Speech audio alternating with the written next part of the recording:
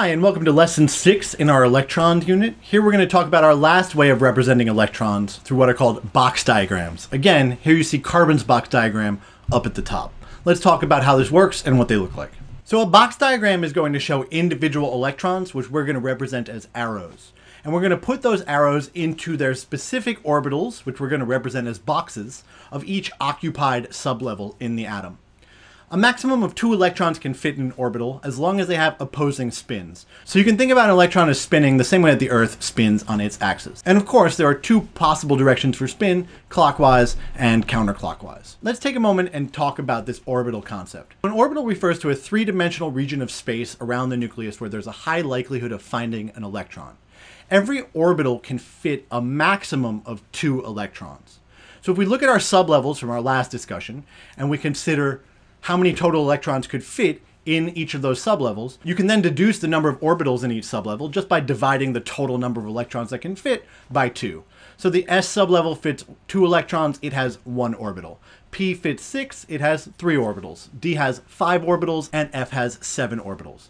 This information is given to you on a chart in your notes on page 13, so if you have any questions about that, you can always go back and compare in case you ever get confused. There are a couple of rules that we need to be conscious of when we are constructing box diagrams. The first is called the Pauli exclusion principle, and it states that an orbital can hold 0, 1, or 2 electrons, but that if there are 2 electrons in an orbital, they have to have opposite spins, which we'll represent in our box diagrams as an up arrow and a down arrow. Here's hydrogen's electron configuration. It has 1 electron in its S sublevel orbital, so it's got an up arrow in that box to represent its box notation. Here's helium. Helium has 2 total electrons. They're both going to be in the S sublevel of the first principal energy level. And so to represent that they're both in there, we've represented their different spins, 1 up and 1 down. It's convention to always start with up spins, so that's how we're going to do it. It's always the way that you'll see it.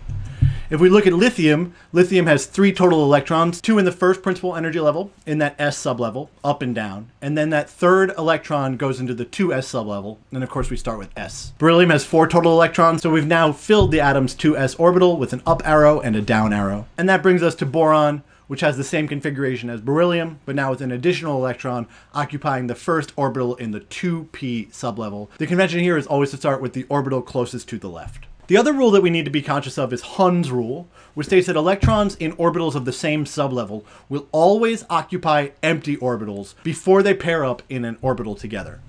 We can see that if we continue to look at box diagrams for successive elements. So when last we left off, we had boron. If we go up one more, we're going to go to carbon. Notice that in carbon's box diagram, its 2 electrons and its 2p sublevel are each in individual orbitals. That's Hund's rule. We wouldn't pair them up yet because there are empty available orbitals for unpaired electrons to occupy first. Let's continue this trend and look at the last 4 elements in period 2 and see what their box diagrams look like. If you want to, take a moment, pause the video, try it on your own, and then when you're ready, we'll go through and look at it together.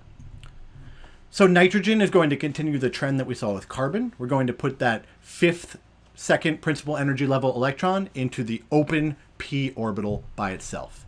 Once we've done that, we now start pairing up. The next would be oxygen. And since oxygen represents our first paired electron, we're going to put that electron as a down pointing arrow in the leftmost box in the p sublevel. Fluorine is going to have 2 pairs of electrons, the leftmost and the center box. And then neon is going to have every orbital filled in the first 2 principal energy levels. Does this make sense? If it doesn't, take a moment and write down any questions that you have, and then when you're ready, we'll move on. So a good question is, why do we care about box notation? And box notation turns out to be really useful for helping us see the unpaired electrons in an atom. For instance, nitrogen has 3 unpaired electrons. Unpaired electrons are typically the electrons that are involved in chemical bonds. So nitrogen, for instance, can form up to 3 chemical bonds with other atoms in order to exchange electrons to fill their valence. We'll talk a lot more about that in our next unit. Thanks so much for watching our discussion of box notation. Make sure that you can do the following things here at the end. Make sure that you can represent an atom's electron configuration as a box diagram. If I give you any element on the periodic table, you should be able to figure out what its electron configuration is going to look like as a box diagram, particularly if that element's in the first, let's say, 4 periods of the periodic table. Also make sure that you can use a box diagram to determine how many principal energy levels, sublevels, and orbitals of an atom are occupied with electrons and how many are filled with electrons. And finally, make sure that you can identify valid and invalid box diagrams. If you can do each of those things, you're doing great. If not, that's okay too.